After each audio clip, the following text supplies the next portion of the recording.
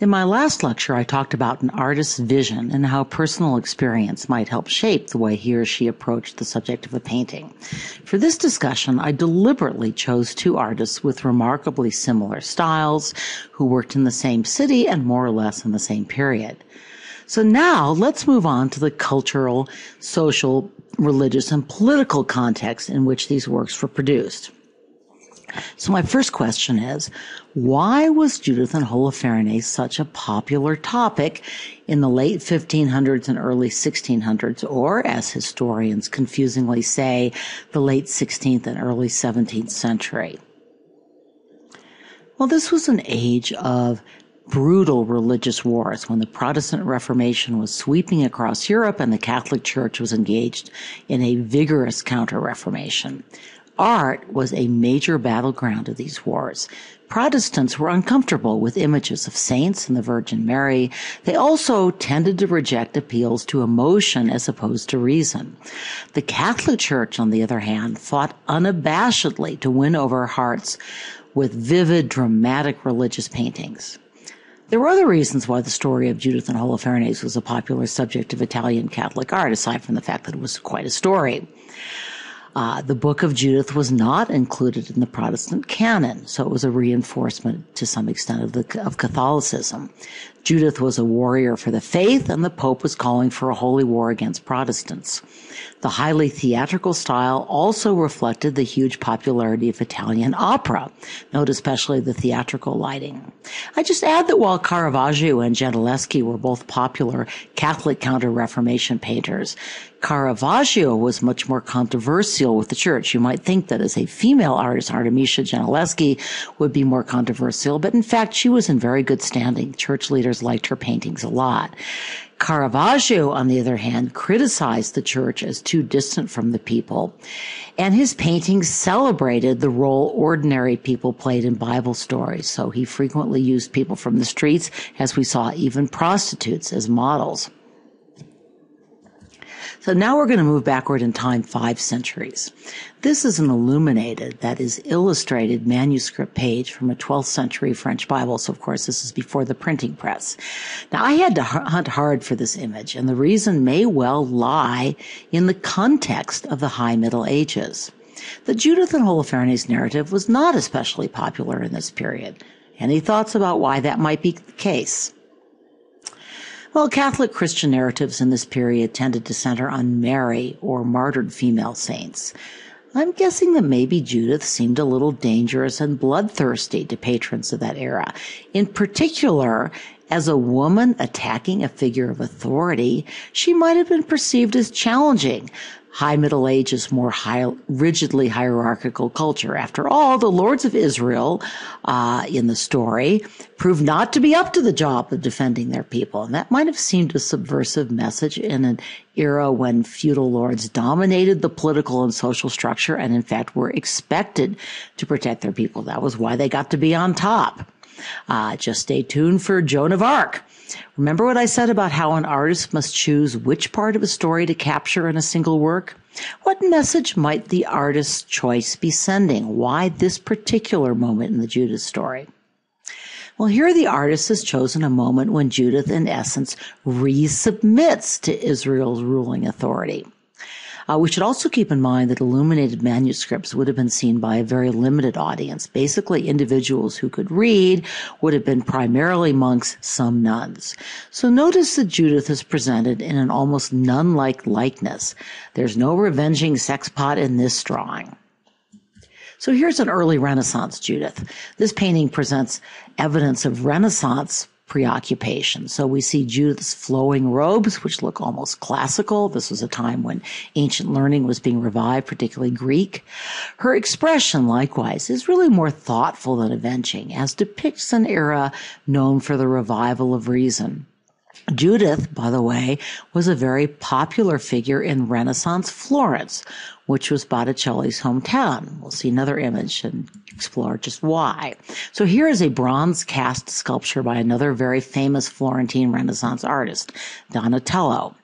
This work was commissioned by Donatello's patron and protector, the leader of Republican Florence, Cosimo de' Medici.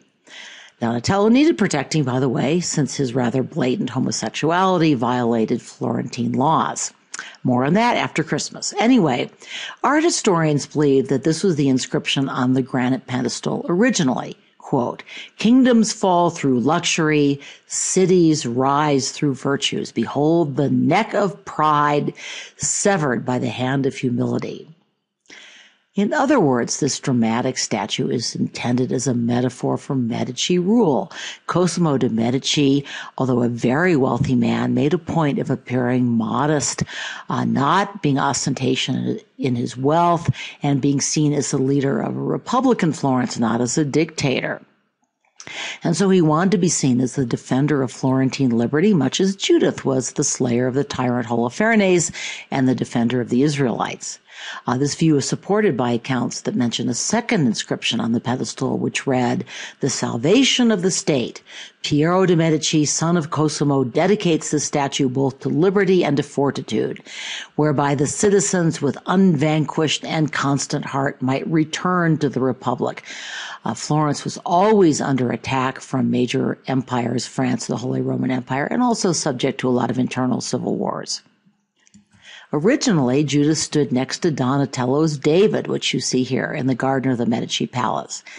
Do you see a connection in content here that might relate to this context? Content is what the story is about. Context, again, is a sort of political, social, religious environment in which it was produced. Well, David was another protector of Israel, a slayer of tyrants and a representative of the little guy fighting big, scary people. And so again, he was a very popular subject for Florentine artists. You all, I'm sure, know Michelangelo's David, which we'll study later in the course. This statue was later moved to a place of honor in front of the seat of government, the Palazzo Vecchio, or town hall.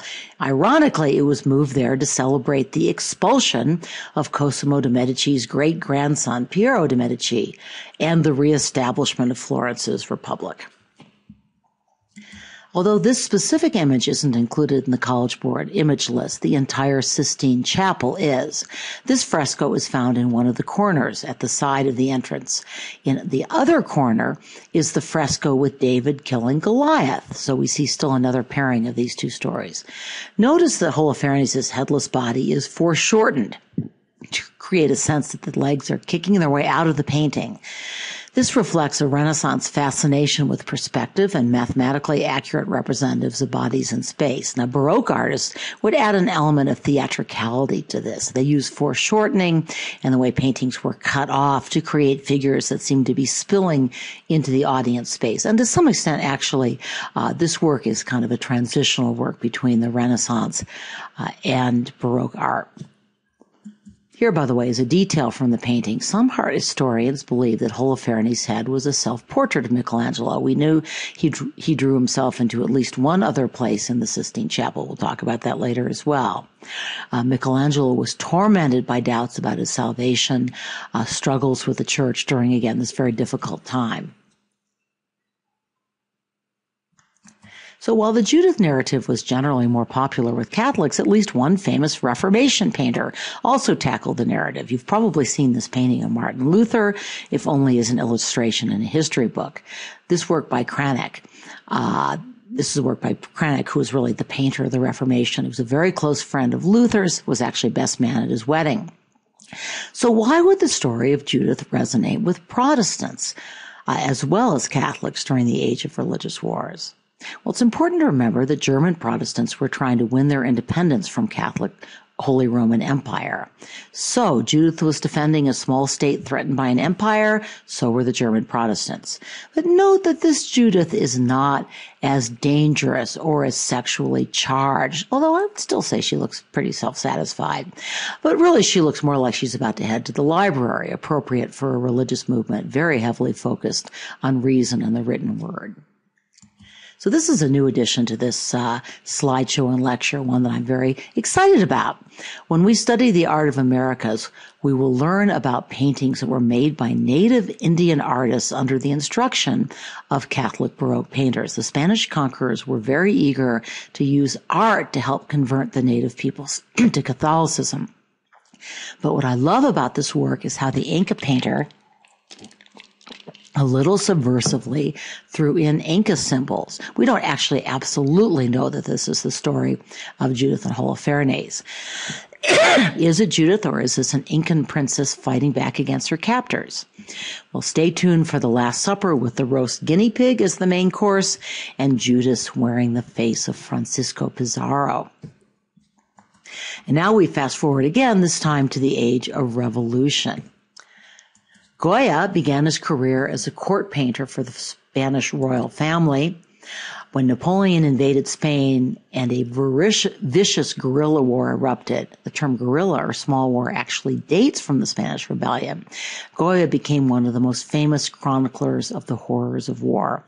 This etching is in fact one of the College Board's required images. Stay tuned. This, although it's one of the most famous paintings in art history, did not make the College Board cut. It did make ours. The scene shows Spanish partisans or guerrilla fighters being executed by French troops. We'll return to this painting later. For now, I'm just establishing some context for Goya's black painting. So this Judith really resembles a Spanish peasant guerrilla fighter. And trust me, the women in this war were often proof of Rudyard Kipling's famous lines. I'm going to quote a poem here. When the Himalayan peasant meets the he-bear in his pride, he shouts to scare the monster, who will often turn aside. But the she-bear, thus accosted, rends the peasant tooth and nail, for, and this is the famous line in this poem, the female of the species is more deadly than the male. And speaking of deadly Judas, we move on to Gustav Klimt. Now, Judith has always been more than a little dangerous. It's hard not to interpret the story that way. Some artists have also chosen to make her sexy, others have not. But here at the dawn of the 20th century, Judith has become a femme fatale. She's using her sex as a weapon. Klimt was a leading artistic figure in turn-of-the-century Vienna, Austria, which was a hotbed of new ideas. Sigmund Freud was practicing psychology in Vienna, and in his writings, which were widely distributed and talked about in Vienna at the time, he attributed most human motivations to sex. Female sexuality in the Freudian world was also often tinged with aggression. Women are kind of scary in Freud's world. And that, by the way, is going to be true, as we'll see in a lot of 20th century art. So this is basically a Judith who got off on whacking Holofernes. Vienna was a center of Jewish scholarship and financial leadership as well. And, perhaps not unrelated to that, it was a hotbed of virulent anti-Semitism or hatred of Jews. Klimt was controversial, and to make a living, he had to turn to Jewish patrons who had money. In fact, he was accused of being a Jew lover. The model for the Judith on the left was, in fact, a prominent Jewish society woman, and she would have been recognized as such by her fellow Viennese. In some ways, the painting may even have played into Vienna's anti-Semitism. This is a Jewish woman who is exotic and foreign and more than a little bit dangerous.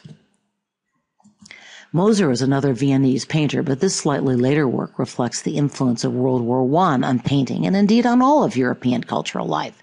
Its style is what's called expressionist. In other words, the artist is seeking to depict not so much the objective reality as the subjective emotions and responses that objects and events arouse.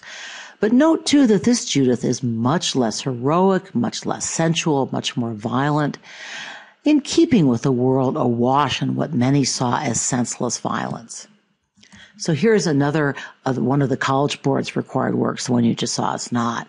It's from the same period. Not much heroism here, is there? Cosimo de' Medici would have been shocked. Well, as my kids used to say, my bad. I can no longer find the artist's name or the date for this work. But clearly the painting is a takeoff, or more politely, an homage to Artemisia Gentileschi's painting. And equally clearly, it's a 20th century work.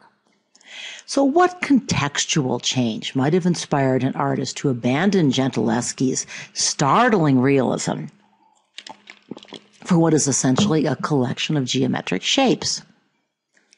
Well, one answer is the arrival of photography.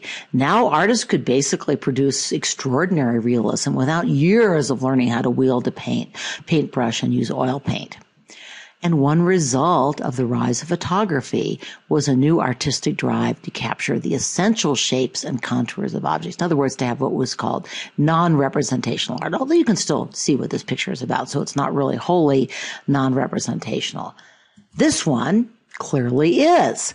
This is pure emotion conveyed with abstract art. Now, this is a very recent painting, as you'll see, but it actually recalls an artistic movement that was very popular immediately after World War II, especially in New York, called abstract expressionism, where there was a further rejection of representational art in an attempt to capture sort of pure emotion. And again, we'll look at more of these paintings toward the very end of our course. This shouldn't come as a big surprise. Judith proved to be a very popular subject with late 20th century feminist artists. Gotta love that bloody purse. Sorry, I couldn't find the artist or date for this one either. It was on a gallery website and it seems to have disappeared. So, why would Barbie be chosen to represent Judith? As we get into late 20th and early 21st century art, we're going to see more and more artists both appropriating and critiquing popular culture. And for me personally, I've always found Barbie and Ken more than a little creepy. This is actually the only Judith and Holofernes image that's on the College Board list. It's a staged, highly artificial photograph intended as an imitation and to some extent, of course, a mockery of Baroque art. I asked a question on your study guide. I'll ask again. Why do you think she made Judith's feet so big? What point is this? And why does she use a Halloween mask as Holofernes' head? I'm not actually going to try to answer these questions in the podcast, though I hope we'll discuss them in class. We will return to this work later when we know a lot more about the art that she is imitating and mocking. So, does anyone recognize Holofernes' head? That's Joseph Stalin, the dictator of communist Russia in the 1930s, 40s, and 50s. And this was painted just 4 years after the fall of communism in Russia. Now, I think Cosimo de' Medici would probably like this one, Down with Tyranny. By now, I hope you'll all have a better idea of what I mean by the very important term context. What religious or political views shaped an artist's thinking? What did patrons of that era ask for, and why? What social, economic, political, or religious power did they represent? How did artists choose to support, or in many cases, to rebel against or challenge the social, religious, political structure of their time? This is what puts the history in art history. In my final lecture, I'll focus more on the art, or what art historians call formal analysis. We'll still see some of these works again, but we'll look at them from a different perspective.